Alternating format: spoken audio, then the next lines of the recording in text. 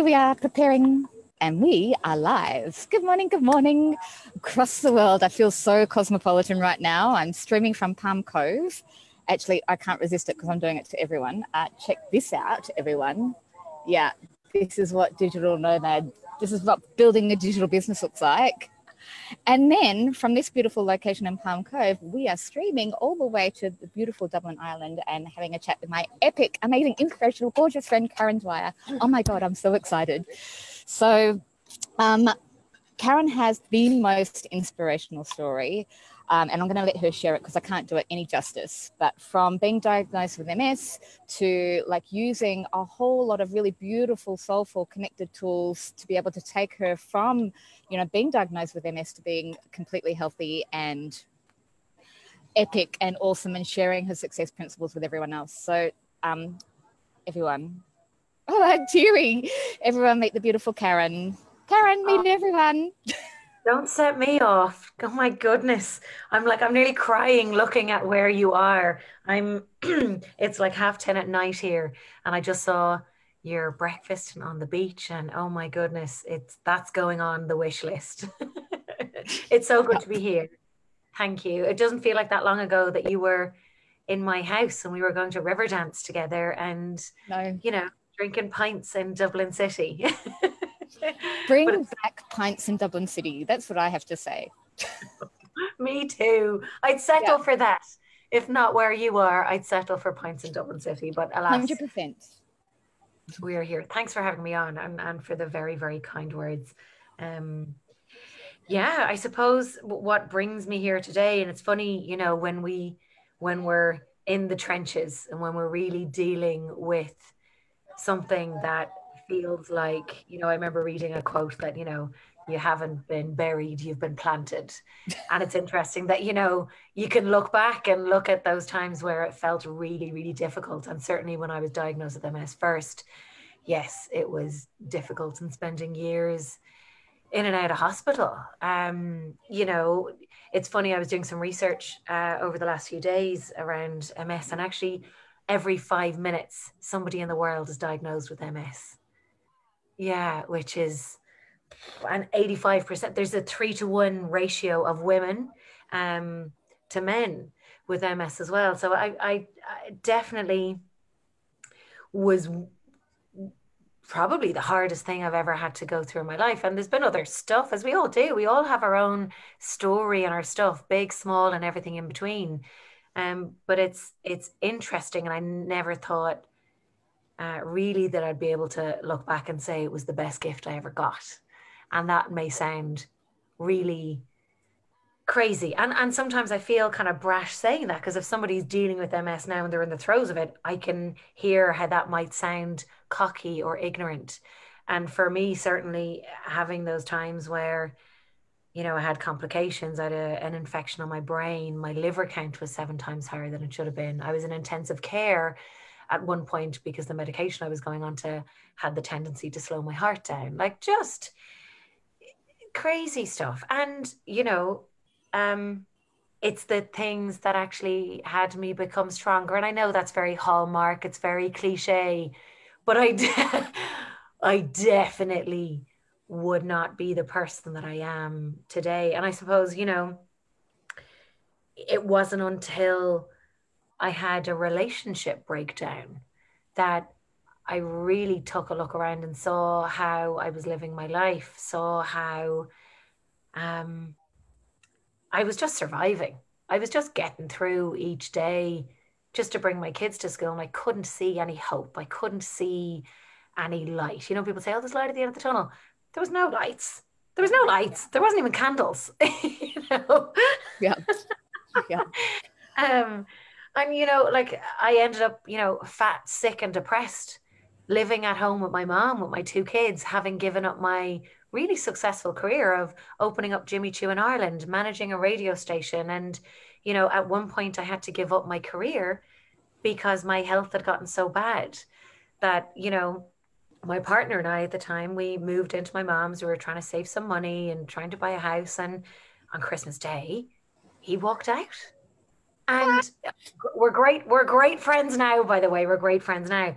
But it's interesting because I remember the thought of I'm unemployed, I have MS, um, and the relationship wasn't going great anyway. But I thought, well, I can't be single because who's ever going to want me? So it was quite mean and nasty that we were staying with each other for the wrong reasons. And I'm sure he felt that he couldn't leave me because now he had a sick partner. How could he leave? So in fact, it was the best thing that could have happened because it was that thing in particular that had me about a week later realize that I was really desperately unhappy and I was waiting on someone to fix me. I was Mm. waiting on someone to come and fix me because I was broken. And I realized that actually it's my responsibility to make me happy, not anyone else's. And that was the moment. That was the moment. I actually wrote it in a journal that I was going to make myself happy. I'll never forget. It was the first week in January. And I wrote down two more sentences afterwards. I still have the journal. I wrote down the word cure. I don't use the word cure anymore because, legally and all those things. Yeah. Anyway, I wrote down that I was going to overcome MS. And bearing in mind, I'm at home with my mom, having given up my job on an invalidity pension with two kids, no car, sharing a car with my ex, and quite overweight at the time as well. And here's me writing in this journal that I'm going to overcome MS, I'm going to make myself happy. But the third one, I wrote down that I was going to help other people with MS. I had no idea. I might as well have been writing down, I'm going to win the lottery, you know? Yeah. But a year later, almost to the day, I'm in my neurologist's office and he says, "What have you been doing?" And he's a really kind, tall man, like really gentle, quite softly spoken. So I was thinking, oh shit, it's either really, really bad news or maybe it's something that I don't know, but I was trying to read all of his body language. So I started listing all of the things like meditation, vitamin D, you name it. And I was starting to talk really fast because I was nervous, wondering what he was going to say. And he said, "Okay, well, whatever you're doing, keep doing it." And I thought, oh, okay, well, like, what's the MRI results like? And he said, "Well, you've had burnout." And I was like, okay, what does that mean? Am I cured? No, no, no, Karen, we don't use that word. I said, "Am I in remission?" We don't use that word either. I'm like, "Please give me a word." He's like, "Well, it's burnout. Sometimes people in their 50s or 60s, the disease naturally leaves the body and you've had that. So whatever you're doing, keep doing it." Now, I made a very conscious effort to do what I did.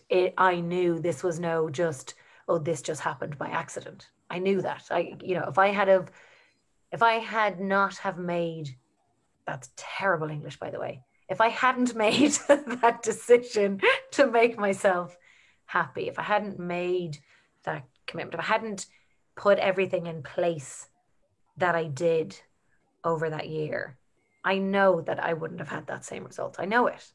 And that might sound whatever way it sounds. And I'm not saying that, oh, you make a commitment, you write something down, it's going to happen. I'm not for a second saying that, but I put myself kind of through the ringer for a year and had to face a lot of stuff that I didn't really want to face. But it was an entire life transformation and really taking accountability and responsibility for myself. So I ended up doing what I knew best at the time and went straight back into a corporate career and ended up actually rolling out an Australian company.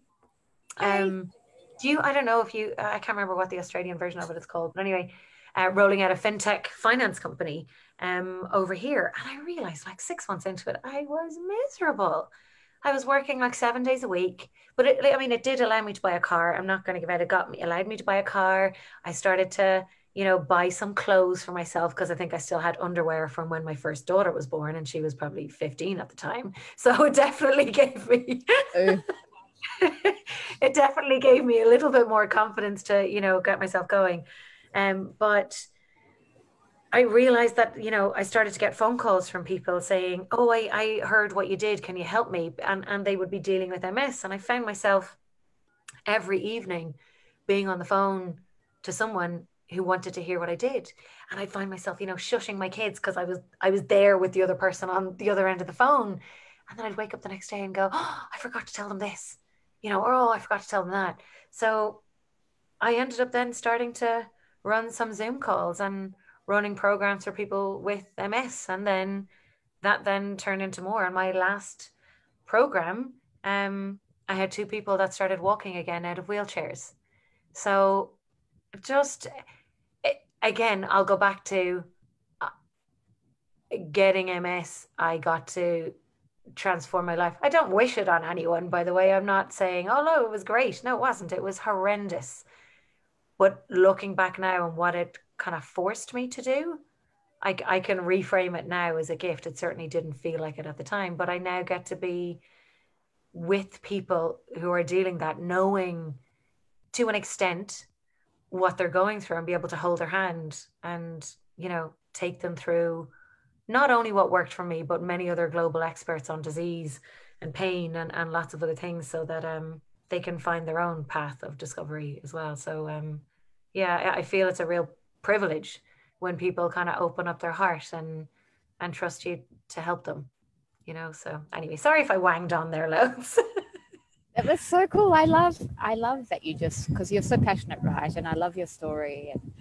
And there's so many things I wanted to like bring up in that moment. But one of the things that is so prevalent, because, when speaking to Erin last week and speaking to Catherine and speaking to so many people in our community, there's always this moment. I think, I'm no expert, right? But like from energetically, because you're such a strong, Irene's here with us. So she's like, wow, that's incredible, Karen. Well done. Jenna's like, hello. But because you are such a strong, clear, determined, brave soul, like you probably were pushing through all the other signs that you had, right? And I think this is so true for those of us who are super successful. I love how I said us. Those of us who are super successful, those of us who are determined, driven, very focused humans, sometimes the signs come in. We don't see the signs because we're like, that's not us. I can get through this. I'm a determined human. I'm like, I'm strong, like nothing will get me down, and we just keep pushing through. The universe gives us signs. It's like, take this, and we're like, no, you can't stop me. And the universe takes this, and we're like, you can't stop me, right? And because you are so strong, it took this thing to bring you down, right? So hopefully that's not the thing for everyone, but we get signs along the way, right? We get signs that this is not okay, and we get signs to make decisions for ourselves. And I love that you said that you made a decision to make yourself happy, because it really is that simple. And I know that sounds really condescending. It sounds even condescending to me, right? Like, just go and make yourself fucking happy and you're going to be fine. But that decision that we make to do the thing that lights us up, so we can be present with our family, with ourselves, that we can feel fulfilled, because that fulfillment comes from the inside out, not the outside in, which is what's happening in the world today. That tool, that thing that you did, just like, these are the things that fill my cup. These are the things that make me happy. These are the things that I want to do. It's so powerful, and we don't give that enough credit, right?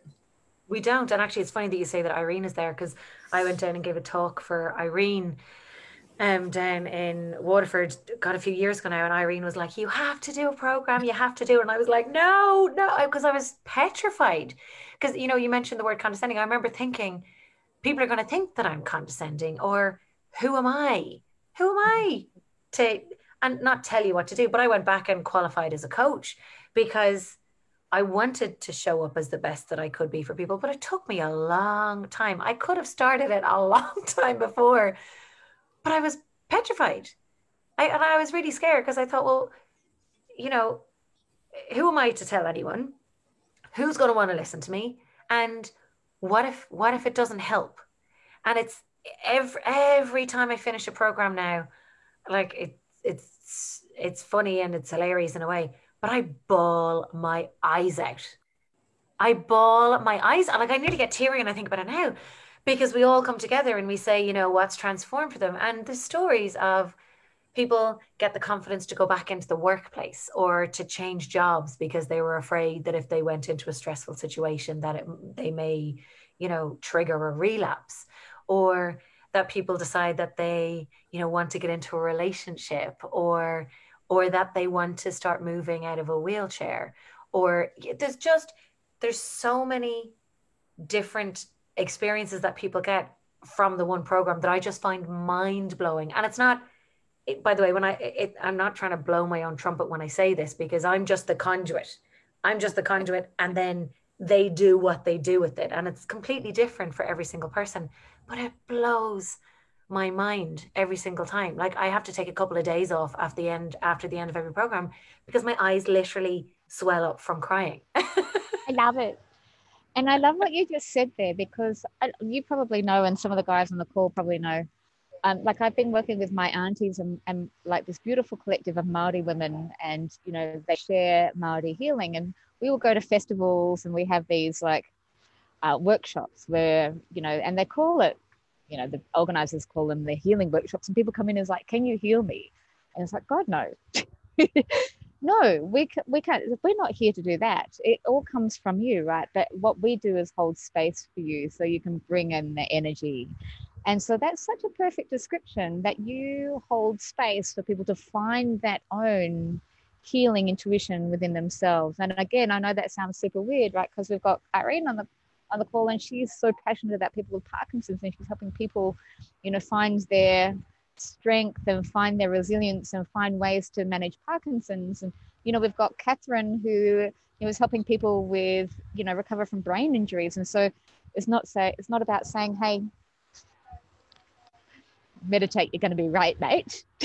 But it's more around find the space within yourself to be able to connect to whatever it is that you need in that particular time, right? And so from the very ancients, and my aunties would say we use a stick, and she said we hold a stick because the stick represents trees, and trees represent oxygen. And so when you hold a stick, you're holding wood, which is oxygen, so you can breathe. And you do stick movements to open the chest, that allows you to breathe. And so these things that look like games actually all have this other meaning to help us reconnect to really what is natural. Yeah. Because health is natural, right? Sorry, Martine. You go ahead. Jenny. No, I was just going to say, I think as women in particular, and as humans, but I definitely see in women that there's a tendency that everybody else gets looked after first, and then women tend to be the last on the list. And there's definitely a piece around that where it can be a challenge to unlearn those things and to really put yourself first without apology. And that's even hard for yourself, never mind other people getting used to this kind of new way of being. But it's a real beautiful thing to experience and to be with somebody while they're doing that, and when they come up against blocks, to really hold that space for them to, brush on through it. It's kind of magic. Yeah. Super magic. Now, one of the things that I love that you've done, like obviously you hold space for people with MS and you help them navigate, how to be well, and being well is like one place. But I know that you've also used your experience to do other great things, like your gratitude journal. Yes, I sometimes forget about that. Thank you. Yeah. I suppose that was the first thing that I did post realizing that MS had left the building, and that was one of the tools. I suppose it was one of my starting points for, I suppose, firing and wiring new neural pathways, so that I got out of my own way of seeing and acting and occurring in the same way, which was that life was hard. And so, when I was at home with two kids on an invalidity pension, I found it tough. And it was tough. But I started to see, once I started practicing gratitude, I started researching the science of it and the power of it, that you really can fire new neural pathways. So you can really change around your attitude. And I start, with the quote of, when you start to change the way you look at things, the things you look at change. Mm-hmm. So for me, I started seeing oh my God, I'm living at home, to, oh my God, I'm living rent free. And I get to hang out with my mom every day. And even though she annoys the hell out of me sometimes, she cares so much. She cares so much that she's willing to prod and deal with, maybe me not, receiving it in the best way. And, I really did start to stop and smell flowers. I remember stopping one day on the way to the shop with my youngest daughter, And I remember stopping, and there was these beautiful flowers growing over a neighbor's wall. And I remember stopping to smell them. And the smell was like nothing I'd ever smelled before. And I remember laughing to myself, going, oh my God, you've turned into one of those people being like, oh my God, the flowers smell so great. Like that moment of, are you one of those absolute bleeps, you know? But it really did give me an opportunity to release some of the anger that I didn't realize I was harboring so much of. I want to tap into that Yeah. because I have a brother with MS. I don't know if you know that. You probably do. I have a brother with MS. We don't talk anymore. We do talk, but anyway, that's a whole nother story. Another call. And because, yeah, I know I bumped into him in the shopping center at Christmas time. I hadn't seen him for 5 years, and he was super awkward. I'm like, hi. He's like, Oh, wow. anyway, I We're digress. going to have a call offline about that, by the way. It's not me, it's him. I'm like, hi. He's like, oh yeah. I'm like, let's see each other. He's like, oh no. I'm like, okay, that's you, babe. I good. And so when I've always been one to have a look at the metaphysical elements behind, and again, this is not a suggestion for anyone to look at metaphysical reasons. For me, I've always really wanted to look at all elements of why something happens, because I really believe that we're not individual parts of this human space, right? Where here's my physical being, I've got an emotional being, and I've got an emotional or a spiritual being, and I've got a mental being inside of my, this frame. And so all three work together. And so, I'm not my thoughts, I'm not my body, and I'm not just my spirit. I'm literally all three. I'm my thoughts, I'm my spirit, I'm my body, and those three work together. And so whenever there's something, I always really look at how is the integration between the three. We've used the isms of body, mind, spirit like a lot, right? But really those three centers that work in harmony to help us show up in this beautiful way.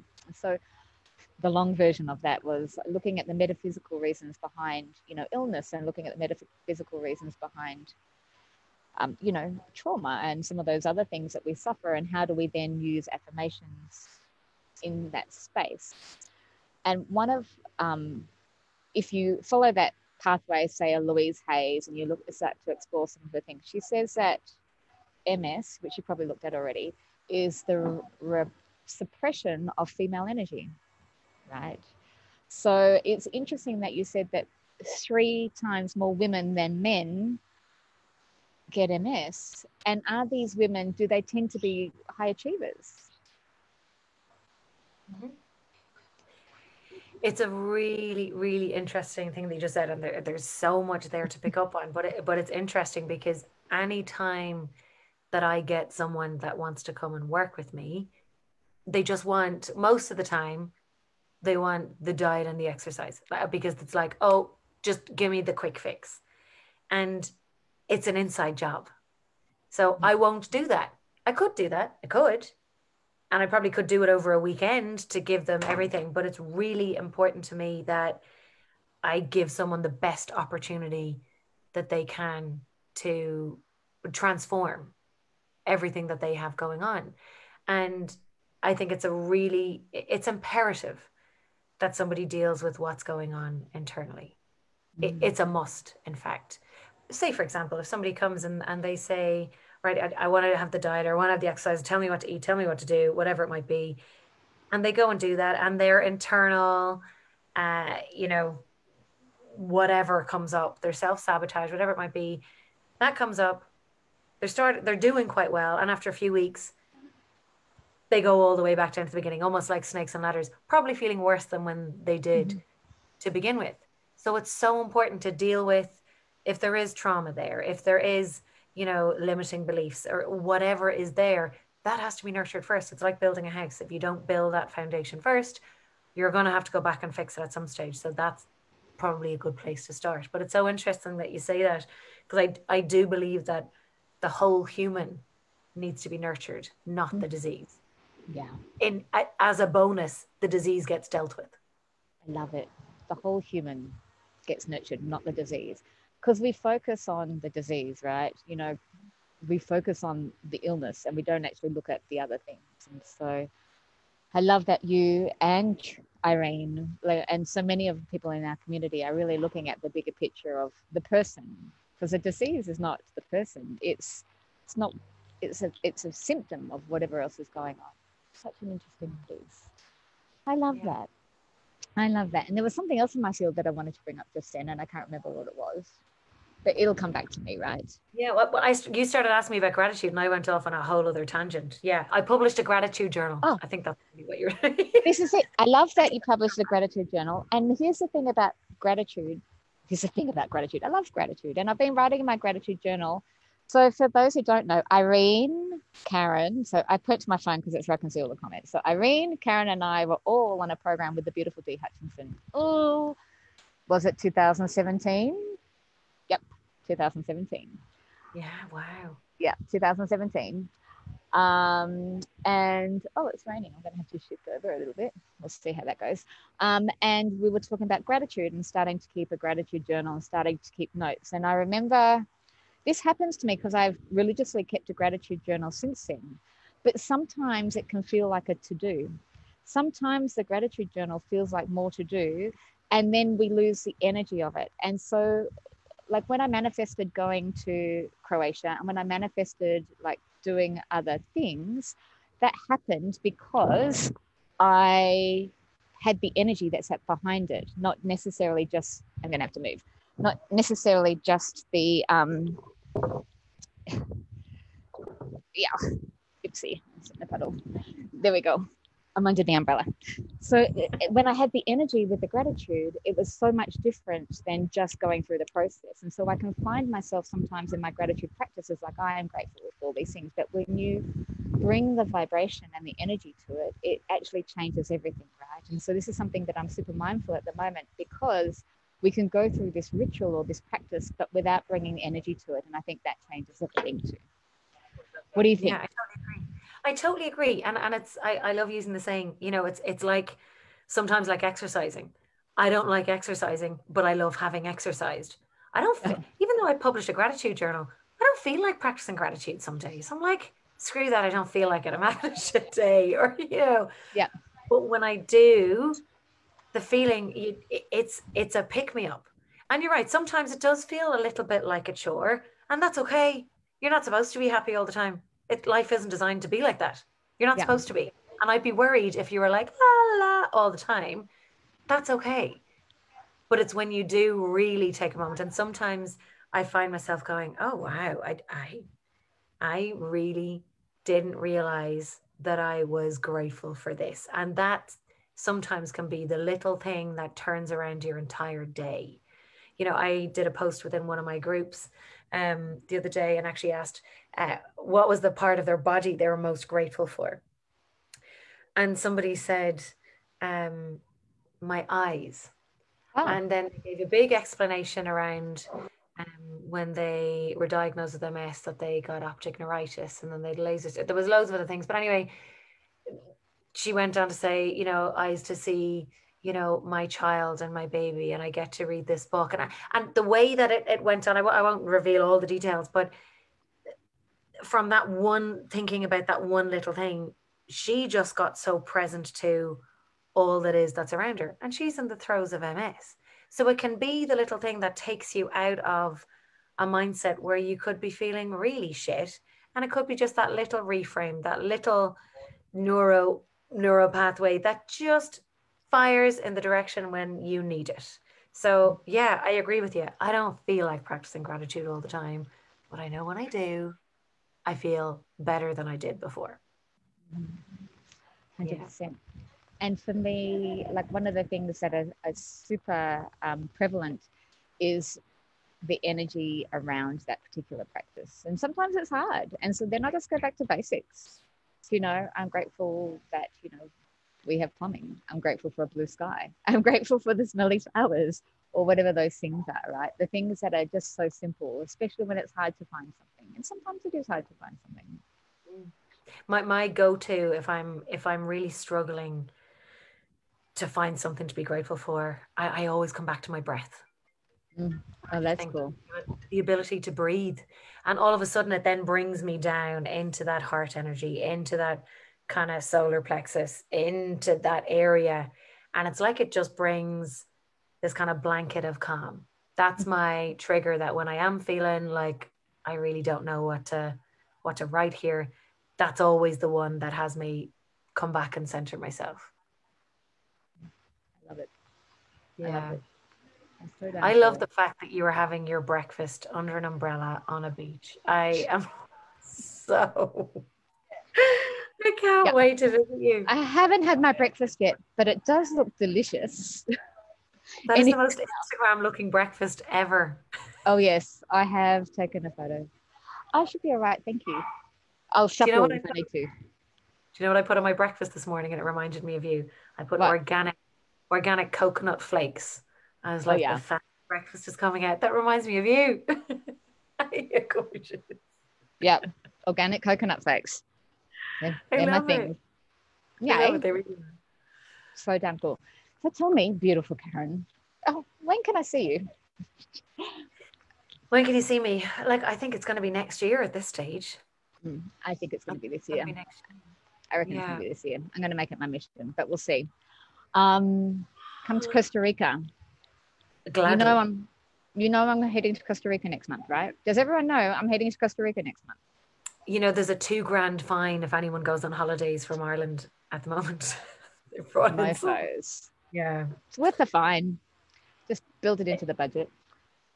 I know. There's a travel ban in Australia. Australians are not allowed to leave. You have to apply to leave the country.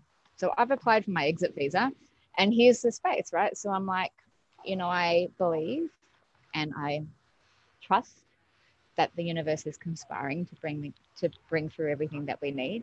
I've booked my flight. I booked my accommodation. I think it looks like I've sold my car. Like all these things. So I'm like, I'm going.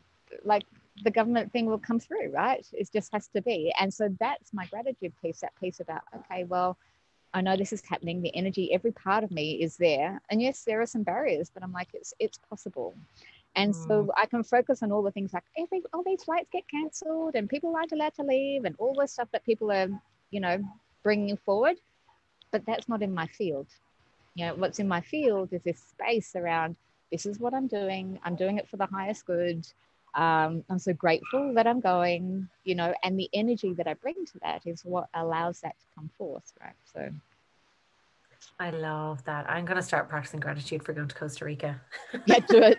That's how I got to Croatia. So for those who don't know, and I was speaking to Kirsten last night, it was an impromptu chat. Um, when I went to Croatia, it was 2 years ago, right? So I was in Bali at this time 2 years ago, and I was working with a company in Bali, and I'd been working to get to Bali so I could be on the ground for them. And as soon as I moved to Bali, they gave my position to someone else. So I was like, mother flippers, this is not okay. So I'd moved to Bali and I'm like, well, great, right? Here I am to be closer to you guys. And now I'm not here with you guys anymore. And I was like, I need a new tribe. And so I had two friends in that space and they're like, come to Croatia. Mind Valley's in Croatia. And I'm like, I don't know how I'm going to get to Croatia. I just lost my biggest contract. Anyway, so I was like, I know I'm going to get there. And the gratitude, and this is what brought me through. I would write and I would feel it. I was like, I'm going to be in Croatia and I'm going to be meeting all the Mind Valley people and I'm going to build a new community. And I'm so excited of this thing and I know it's happening and I'm going to go on this date and I'm going to stay with Jade and Nicole Gibson and all these people. That's what's going to happen. 2 weeks before, Jade is like, have you booked your flight? I'm like, nah, hasn't come through yet. Right? 2 days later, I landed the biggest contract I've ever landed. I was like, right, there's my ticket. Ticket paid, accommodation paid, all the things done. And I left, right? So it's just, there's that space of breathing life into it, but really knowing with your whole being and not paying attention to the other noise that, everyone's got an opinion, right? Particularly when you're not well or particularly when you're doing something outside of the norm. Yeah, I totally agree with you. And I firmly believe that you've got to watch all the people around you as well and who you're spending your time with or listening to, that it's really important. And sometimes that person might be yourself when you hear yourself coming out with language or opinions or beliefs that really do not serve you, that you really need to check yourself. Yeah. But yeah, it's an interesting one actually. When I was diagnosed first and even afterwards, you know, my mom would be saying, oh God, you better go back for an MRI and get checked. And I'd be like, Mom, stop it. So you got to Yeah. watch out for people's listening and worry for you as well. Like it's an interesting time. But I remember, like, even when diagnosed first, that you know, I'm like, oh, I'm so worried, and you'll have to do this and you'll have to do that. And it's like, stop it. But it really is, when you are so committed and focused, you just put that noise aside. And it's like creating that energetic barrier around you that shit just bounces off it. Yeah. And for Yeah. everyone who's watching and listening to the call now, good morning, Erin. I do see you. Like, this is such an important thing for us when we're recreating something in our lives or doing something differently. That space around not listening to the noise that's going to take you away from that space, because it's so damn important. There are people in my family who don't get the way that I think, and they're always, and they're coming from a place of love, right? They're like, oh, well, be careful, and what about the coronavirus? Because literally I'm up here in my tropical paradise. That, like, if you look around, there's no masks here. We don't have, like, there's no coronavirus in North Queensland. Life is just normal, maybe a few less people and some other shitty rules, right? But so I'm like, oh, I'm going out into the world. We're going to go into the world. We're going to do this thing. And so people are like, oh, be careful in the world.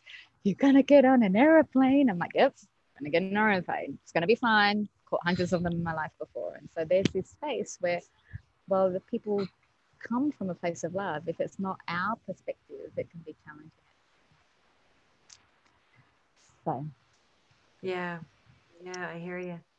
God, I can't wait to hear those words. This is your captain speaking. I'll record them. Please I'll do. record them. Yeah, sounds like a plan. Yeah, I think I don't know about you, but it used to be an Irish thing. And people used to get like kind of cross about it, that when an airplane would land, that people would clap. Is that a worldwide thing or is that an Irish thing? Yeah, that's worldwide. I think I'm going to become a clapper. I'm going to become a clapper when a plane lands. And I don't care. Yeah, that's true. Yeah, maybe I will be a clapper this time, because I've always been like, really, you people with the clapping, but I'll be like, yeah. I think it's okay now. I think it might be so like a worldwide, like, let's have a cheer. we're going to start a movement, the happy clappers. Let's bring plane journey plane clapping back. Plane clapping. So cool. So cool. I have a question for you. It's one of my favorite questions at the moment. I feel like so podcasty when I ask this question, because here's my question that I want to ask everyone. It's like, Lewis House, and he's at the end, he's like, here's my 3 truths question. This is the Martiene question. And my question is, and I love this because it asks us to really tap into who we are. It's like, who is Karen when she's at her best? Oh God, that's a really good question. I know. I feel nervous for a reason. Who is Karen when she's at her best? Karen is it feels weird talking in the third person. I'd say I'm unstoppable. I'm unstoppable, whether that's my own internal BS or external BS, is that when I'm at my best, I am unstoppable. Yeah. Cool. Yeah. Yes, it's true. Yeah. Yeah. Because you only have those moments, and it's like, it's interesting, because I suppose what I've experienced, I now know myself to be someone who can deal with anything. Anything. And I'm not inviting it, but I trust myself, and I know, and I have this inner unshakability that I know whatever happens in life, I can deal with it. That's cool. Because then it allows you to be happy with what is, right? Because so many of us are worried about the unknown. And if we could just take away that worry, the worry about, all the things that may never happen. Good morning, Deborah. That is such a perfect gift, right? To be able to be unshakable. It's freaking epic. So epic. Yeah. It took me going through the shakable stuff to come out to the side, but at least there was a positive at the other side of it. It's like, well, what? If I've dealt with that, I can deal with anything. Do anything. Yeah. Yeah. But I think that's true for all of us, right? But we get conditioned with all the things. But if we knew, and this is the line in the sand thing for me, if you just knew that everything was like, we're never going to be dealt with something that we can't handle. Like, I wholeheartedly believe we're not given something that we can't manage. It's just not in the space, right? So I think it's important for us to realize that whatever we're being offered, in whatever shape it looks like, I don't think we're ever tested beyond the means of our capabilities. And however we're being tested or however we're being challenged, while it may feel like it's stopping us now, it's that space. And again, it's not cliched. It's not about me being cliched. It's that space where I don't believe that you're being challenged beyond what you're able to cope with. I just don't believe that that's what this loving universe gives to us, right? Agree. Yeah, totally agree. And I always think now, and sometimes it takes me a little bit longer to get there than I'd like, but anytime there's a breakdown in, big, small, whatever it might be, I always I always get to the point of, okay, I'm in whatever is going on and I'm on the edge of a breakthrough. What is it? What is the breakthrough? And I think when you can be in a shitstorm, whatever it might be that your kid won't eat dinner, or it might be something way bigger. But it's like, that you're on the edge of a breakthrough once you're in a breakdown. And it's like when you can look for that and when you can pull that towards you, that's when you're like, okay, come on, I can deal with it. That's the point that Erin made, right? So Erin, when she was telling last week about her story, she's like, here's the thing. It was that my child wouldn't eat his dinner. That was like the straw that broke the back, right? Wow. That I didn't hear that. Yeah. Or maybe she didn't say another thing. Maybe that's because I speak to so many people and I speak all the time. But yeah, the thing that snapped for her, the thing that had her like going, I'm done. I'm out. This is not okay, was that her child wouldn't eat dinner. The thing. Wow. Yeah. Yeah. It's amazing. It's amazing when a kid doesn't eat dinner, what it can do to your insides. Like, I have to do box breathing before I even turn around because, like, my youngest, well, anyway, I won't bother boring you with the stuff, but Jesus Christ, there is no anger like you've just spent whatever amount of time sweating in the kitchen, and then your kid goes, I'm not hungry, or I don't want that, or I don't like it. You're like, I think if you're a parent and you don't stick your two fingers up behind your kid's head, are you even a parent? Are you even an auntie? Same thing will happen. It's like, I end up cooking like 3 meals. I'm like, I'm not doing this anymore. I'm just going to buy you food. Yeah. Yeah. Oh, sure. Our beautiful soul. Before we sign off, because I know it's late for you, I would like to just pick in 2 things. The first one is, if people wanted to connect with you, how can they do that? Sure. Well, as you know, I'm building a new website at the moment. So in a couple of weeks, it'll be karendwyer.com. But in the meantime, you'll find me on Instagram under I am Karen Dwyer, or you could get me through the MS2Success website. It's not a very good website, but but Instagram or Facebook, Karen Dwyer page, or I am Karen Dwyer on Instagram is probably the easiest way. Yeah. And is there anything else that you feel you want to say or share before we sign off today? I would like to say thank you. And I would like to acknowledge you for being the kind of oh God, I want to start crying. For being the I want to acknowledge you for being the kind of human being that really cares and is so empathetic and intuitive, that can get into someone's world, see where they are, and see the beauty in people without even having to say a word. You've got the biggest heart. You are such an incredible person at what you do. And I just trust you implicitly with what you do and how you do it. And you're such a gift. You're just such a gift. And I love you. And thanks for having me on. I love you. I've always loved you. And I'm so grateful that I get to hang out with people like you.